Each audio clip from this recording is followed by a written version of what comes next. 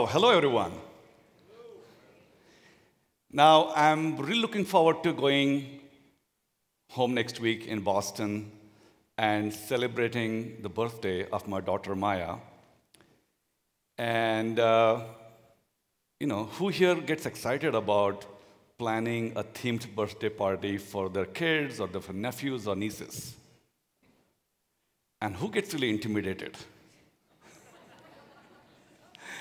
So imagine I can just use, the target AI agent, Nia, and just say, hey, Nia, help me plan my 8-year-old Maya's birthday party.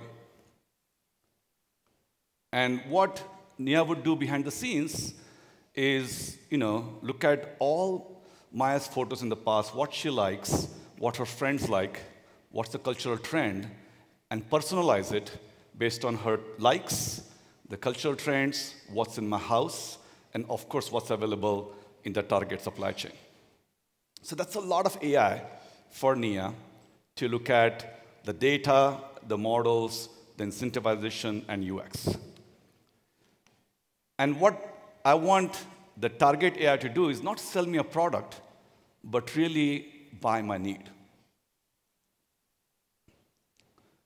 So let's, before we get into this futuristic scenario, let's look at what's happening in AI. So we're talking about generative AI, large language models. Is that leading to AGI, artificial general intelligence? Which field is going to get disrupted by AI next, and which jobs are getting replaced? What's the difference between digital AI and dimensional AI? And finally, how will this all play out in the retail tech? Now, how many here have used ChatGPT? Right? How many people are excited about it? And how many people are scared? Right? So now ChatGPT is just the tip of the iceberg because it's only looking at the surface web, something you can access basically without using a password. Wikipedia, research articles, and so on. But if you really have to help Maya celebrate her birthday, we really have to focus on the decentralized AI because the data that's not available in highly personal, highly private data sets. Enterprise data, health records, trade secrets, pricing data, and so on. So that's really the deep web we're talking about. So let's think about, we are excited about how AI, like the dominoes of various fields are falling. In the beginning, we thought it's all about data, and data drives AI. And that's only partially true. The right way to think about the revolution in AI is about whether a simulation is possible or not. So something like chess, where the rules are very well understood, Gary Kasparov was beaten in late 90s by IBM Blue because the simulation is known. In areas where simulation is only approximately known, such as human language model, only now we are seeing, some progress. But areas where simulation is unknown, such as drug discovery, black swan events, and so on, we are still a long way to go. And in terms of which jobs AI can replace, we thought about big data, but then the jobs that require just information, like segmentation clustering, got displaced. And now as we move into a knowledge economy, and I would really call it the wisdom economy, because knowledge is about prediction, and wisdom is about planning, causality, counterfactuals, persuasion, navigation, negotiation. But that's still a long way to go into what, a job that involves deploying, and the deployment involves risk rewards, human values, cultural values, motivation, and so on. So that's how this progress is making, and we are in the kind of the knowledge, information knowledge boundary in terms of AI. What about digital AI versus dimensional AI? Now, Ray Kurzweil predicted by 2029, computers will be as smart as humans. And so those are the years I'm using for illustration, and he might be right almost to the year. Now, the human the computers that are becoming as smart as human, and for human sensor AI, is making rapid progress. And we might surpass that by 2029 or 2030. But what's also happening is dimensional AI, where ability to explore and exploit with sensors and actuation, which is what required in many fields, is the dimensional AI. It's the multidimensional aspect of it. And that requires different types of sensors and actuators, and that progress is also breathtaking. So a lot of my work at MIT is really about this dimensional AI. And then if we take all these components coming together, we can start thinking about kind of Maya's birthday party. So imagine I can ask Nia saying, hey, tell me how I would celebrate my birthday party, and I just hold my immersive 3D, and the target AI has already scanned my house, all the objects, all the items that are being sold in the target supply chain, and I can start visualizing that. Also, it's going to create a generative AI of all the kids and the cake and the food, and I can visualize what that is. And that requires us to use the simulation, right? So to create immersive experiences, we'll have to start scanning objects and homes and stores and so on. So let's think about kind of the future, kind of next 5 to 10 years of some kind of extreme imaging and computer vision that would be required to support that. First of all, can you see around corners? Because if you are using Apple's Room Scan or any 3D scanners, your intention is just walk around and scan in 3D as if stitching a panorama, but then you can't see under the table, behind the couch, around the corner, and so on. So what kind of future imaging would do that? Can you see around corners beyond line of sight? So this is what we worked on at MIT for the last 10 years. And the idea is to use multipath analysis. Those of you who worked in communication are very familiar with MIMO and multipath analysis.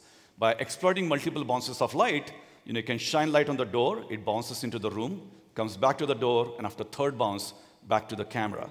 And by analyzing the multiple bounces of light, you can see around corners. But to do that, we need new types of cameras, new types of photography, which we call femtophotography. And this is a movie we created about 10 years ago on a camera that runs not at 1 million or 1 billion, but 1 trillion frames per second. Camera so fast that we can see light in slow motion. So let me show you a movie of that. So if we're going to shine a bullet of light into this Coke bottle with some milky water, and you can see these photons propagating along this Coke bottle, and most of them go in the center and hit the cap of the bottle, and light scatters everywhere. As you can see, the energy fronts on the table, and there's a light bouncing around in the tiny air gap at the top. And after many picoseconds, the light also converges back at the back of the bottle because of the parabolic curvature of the front of the bottle. Now, this whole phenomena takes in about 1 nanosecond. But because I'm slowing this movie by a factor of 10 billion, you can watch it over 10 seconds, right? Now, this is a fantastic piece of technology that we created, invented, wrote many papers, and so on. The interesting thing is this tiny dot that you see on an iPhone, not the 3 cameras, but one tiny dot, has very similar capability, although not as good as what we had 10 years ago, but within a factor of 100, just about 2 orders of magnitude. So you can imagine very quickly in the next few years, this will get to this quality of imaging. But once you do that, we can actually start seeing around corners, beyond line of sight. This is not science fiction anymore. So I'll show you a quick movie of this works. So we're going to, again, this is a laboratory setup. This video is about 10 years old. You send a packet of photons, a bullet of light, from a laser source, just like this one. It hits the wall, and those packet of photons scatter in a spherical shell, and they start going in various directions. They hit the head and the shoulder and the knees of this mannequin, and they each in turn create spherical shells, and some of them come back to the wall, and they start coming back to the camera. But the interesting part here is that each of the photons reaches the camera with a slightly different time instant, right? It's like echoes of light. And because they arrive at a slightly time distance, and the camera has a time resolution of roughly 1 trillion frames per second, that's about 1 or 2 picoseconds, we can distinguish these photons that are coming from the head and the shoulder and the knee of the mannequin. So we can shine this laser beam on different spots on the wall and start creating full 3D shapes of this mannequin, although it's completely out of line of sight.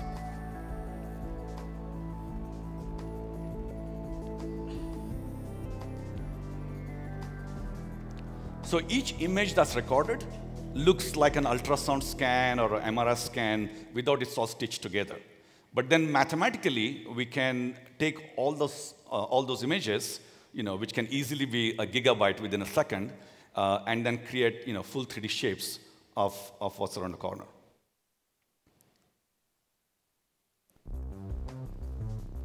So because now we can start creating 3D shapes, you can really exploit this extreme imaging in unique ways. You can shine lasers to look for survivors in hazardous conditions for rescue. You can create new kind of endoscopes to see deep inside the body, or use lasers to see around corners to avoid collision for vehicles, and so on. So this is fantastic. What about mirrors and glass? Because birthday parties involve a lot of glitter, and your own houses will have these challenging objects. And traditionally, it's very challenging to use a LiDAR, which is shining light onto an object and looking at looking at the photons returning at the speed of light. But with glasses and mirrors, it's very challenging. So again, our group has been working on how can you scan very complex objects as well.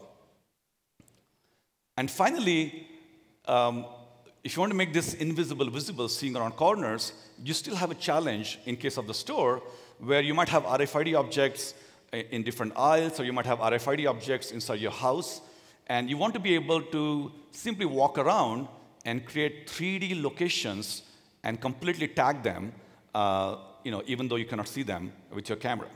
So again, this is an RFID reader with RFIDs, in each of the apparel.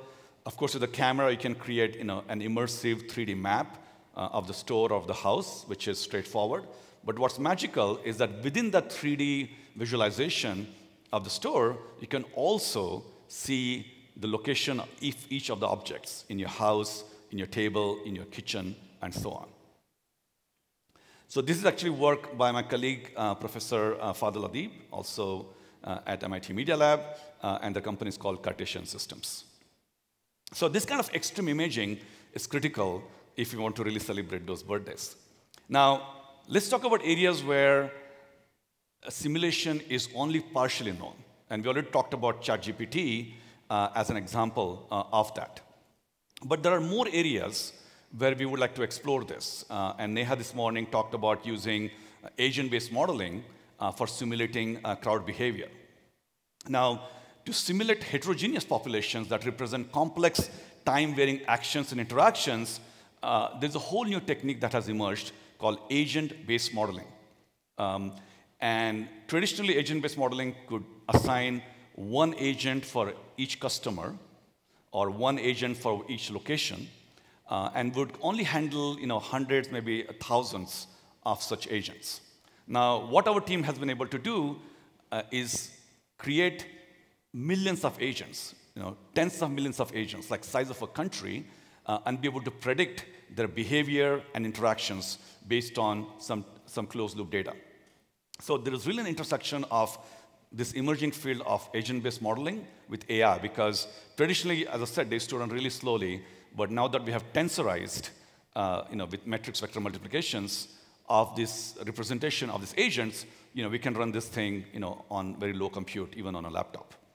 And one of the things we did with this, just to kind of make it concrete, is looked at how can we use agent-based modeling to deal with the pandemic. There was this big debate between should you use very fast antigen tests, which are slightly imprecise, or should you use very precise PCR tests, which are unfortunately so slow, could take 2 or 3 days to get back the results. And our work ended up being used to make decisions that are worth billions of dollars of which types of tests you should use. And the idea there is to predict the COVID spread that based on this vaccination policy or based on this testing policy could do. And again, the idea here is very similar to other machine learning problem, where you have to calibrate the models, you have to simulate the population behavior with your network, and then you have to inform policy based on a loss function that you're measuring. So in case of COVID, based on number of cases or number of deaths, you can train a model to represent tens of millions of individuals in the population. So this is a very exciting time, whether it's consumer behavior, whether it's ad targeting, whether it's supply chain, and any kind of policies. Should you have discounts? When should you open the stores? When should you ship? All these ideas get embedded within this world of intersection of agent-based modeling and AI. So let's look at the last vertical, which is the simulation unknown. And this is an extremely difficult topic. The progress is just beginning in these areas. And when simulation is unknown, you don't have this benefit of sampling efficiency, as we call in machine learning. Often you have to rely on examples and observations and experiences of somebody else, because you don't have the ability to have examples and experiences of your own to train the machine learning model. So how can we clear the global AI, right? So, imagine I want to visualize this party, and what I'm going to do is I'm going to encourage everybody else, all the young kids who have celebrated their birthday to upload their photos, right? So that I can train a machine learning model, get all the data that's out there, is in the supply chain, in people's photos, ask people if they did shopping for birthdays or something else, so some classification. I can collect all this data. I have photos of indoors. I have photos of objects I'm selling in 3D, in 4D. I'm going to collect all these millions of petabytes of data.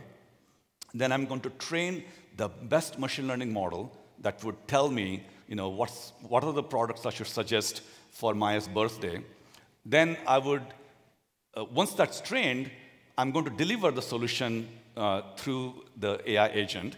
And Nia, the AI agent, is going to go and reward all the parents who were willing to share the photos of their own children and their own purchase history when they bought something for their birthday. And those rewards could be through coupons or discounts or some kind of a promotion. And finally, I'm going to get a really good option. So I'm going to see this in my house in an immersive fashion. I said, this whole package is going to cost me $500. This one is glitzy. This one is matches Taylor Swift. And I'm going to get this highly interpretable decision-making power. And I can just click on it. And by the time I go home to Boston next week, everything's delivered. Okay, this is a God's eye view into everything that's going on in people's lives and supply chains of organizations which Target may or may not have a view into. Who's here going to be willing to upload all the pictures so they can be analyzed? Right? This is very challenging. So the reality of the God's eye view is that we cannot look at all the data. Privacy regulations is going to make it impossible. What does it even mean to train the machine learning model for just serving one customer at a time? That's not easy. How would we reward the contributors, right? Because the contributions can come from various directions. And this is a classic problem even now with ChatGPT. OpenAI is going to struggle whether Wikipedia versus Reddit versus research papers, who should be paid when the regulations come in to be able to train these large language models. So any model that's sufficiently large that's going to ingest a lot of data, we have to figure out how do we pay for it. In this case, how do we pay the parents who are contributing their pictures? And then what does it mean to even suggest solutions, because you want some counterfactuals, written on the what ifs, and so on. So let's look at each of these in quick succession, because this whole field is the field of decentralized AI. Now, it also maps nicely to the world of Web 1, Web 2, Web 3. You might have heard about Web 1, Web 2 as kind of a read, more like a CNN, websites, and so on. Web 2 is more like Facebook and Uber, where it's about platforms for collaboration. And Web 3 is like P2P collaboration, cooperation. And most of Web 3, unfortunately, has been tainted by really scammy things like cryptocurrencies and NFTs and virtual land and so on. And we're kind of a little bit jaded with that notion of Web3. The good news is that all that amazing craze in cryptocurrencies and decentralization has built the perfect building blocks so that now we can actually use the same building blocks for decentralized AI. So again, for Web 1, Web 2, Web 3, the progress has been connecting the data, the horizontal axis, but it's important for us to move on the vertical axis, which is the intelligence that's coming because we're connecting this data. So let's look at these 4 verticals with the lens of Web 3 and decentralized AI. So there are 4 basic components of Web 3, which is how do you aggregate data through pseudo-anonymity, how do you mine those transactions and data through some kind of a ledger technology. Then we have reward, that's mainly through incentivization and game theory. And finally, exchanges, unfortunately exchanges like FTX played the role for that guidance. Again, we can take many of those components and upgrade them for decentralized AI through privacy tech instead of just pseudo-anonymity, verifiable decentralized AI, data markets, and CrowdX. So let's talk about these 4 in quick succession. So the first is privacy. Now, there's a classic trade-off between utility and privacy. Who here uses Google Maps or Waze to navigate? Fortunately, Bangalore doesn't have as much traffic. And we willingly give away our GPS locations to Google so that Google can analyze and give us back highly personalized turn-by-turn directions of where to go. So unfortunately, we're giving up our privacy, but we're getting great utility in return. On the other hand, when something like health data, we are not willing to share our data, and that's why the progress in health AI is actually very, very slow, right? And we don't want to get the birthday AI to also be stuck on the bottom right, right? We want to be in the top right. And so new forms of privacy technologies are coming up that would take us to this promised land of decentralized AI on the top right. And there are 4 major types of techniques in computational privacy. The first one is anonymity, which is not privacy at all, so I never recommend that. And the second one is the idea of obfuscation through differential privacy by adding noise. And so the best method is through encryption with techniques like homomorphic encryption or secure multi-party computation. The problem is if you look at the vertical axis, like what do you do with machine learning methods that are compatible with these privacy techniques? Then we have a classic Pareto's curve. So to train the model, unfortunately, you cannot use encryption. But 2 new techniques have emerged over the last 5 years. One is called federated learning from Google, and another one is called split learning from our group at MIT. And the key idea here is instead of sharing raw data, you share the wisdom from that data. And the wisdom doesn't bring identifiable or reconstructable data, but only brings the wisdom. So federated learning, the idea is very simple. If you have all these clients, imagine you have all the parents with their photos of the children on each of their phones. Some third party can run a federated learning algorithm where the wisdom, which is how did this family celebrate their birthday for their child, and what products were used, and was this a successful birthday party or not so successful birthday party? All that wisdom can be trained locally on each phone, and then only that trained model would be sent to the server, but not the photos themselves. So that's kind of the key idea behind federated learning, and it's very powerful. The other technique is called split learning from our group at MIT, and here the idea is to actually take each photo and convert that into a smashed representation and send only the smashed representation to the server. So the federated learning method is kind of model parallel, and the split learning method is data parallel. And those of you who work in distributed computing are very familiar with the benefits and challenges of a model parallel versus data parallel methods. Now, the second problem here is ledger tech and how can that be used for verifiable DEC AI, because NIA, the target AI agent, is going to talk to multiple vendors. One vendor might be scanning objects, one vendor might be dealing with photos on people's phone, another vendor might be dealing with supply chain AI, and so on. Now, if all of this has to come together, there's no guarantee, there's no proof that all those vendors are doing the right thing. And that's where the ideas from a ledger tech start applying to AI. But the problems are not about verifying transactions, but it's actually really verifying the data and AI. So was it trained? Was it trained on the data that you care about? Is the model that you're serving me has the same lineage that I really care about? When I said give me the best model, are you giving the model that I really care about? And are you responding to the query and giving the results that I care about? Because even if the model is lying 5, 10, 20% of the time, that can throw the whole system haywire, because there's a lot of incentive for the vendor AI to save on compute or data or their accuracy to serve these queries. So that requires us to create automated AI, because you're not going to go to the vendor and verify their AI models, but we're just going to send a small cryptographic puzzle to the vendor and do all this verification. And that brings the world of meta learning or AI automating AI or AutoML. And our group was one of the first one about 7 years ago to co-invent the field of automated machine learning. And the basic idea behind automated machine learning is to use a teacher-student network, where the teacher network is spawning several student networks, and the student network is performing a supervised learning task, and the teacher network is using a reinforcement learning algorithm to quickly navigate through the space of all the possible student networks. So this is a very powerful technique that's used in many sectors now in neural architecture search and automated machine learning. The third problem is, how are you going to pay off these parents, with some kind of a reward, right?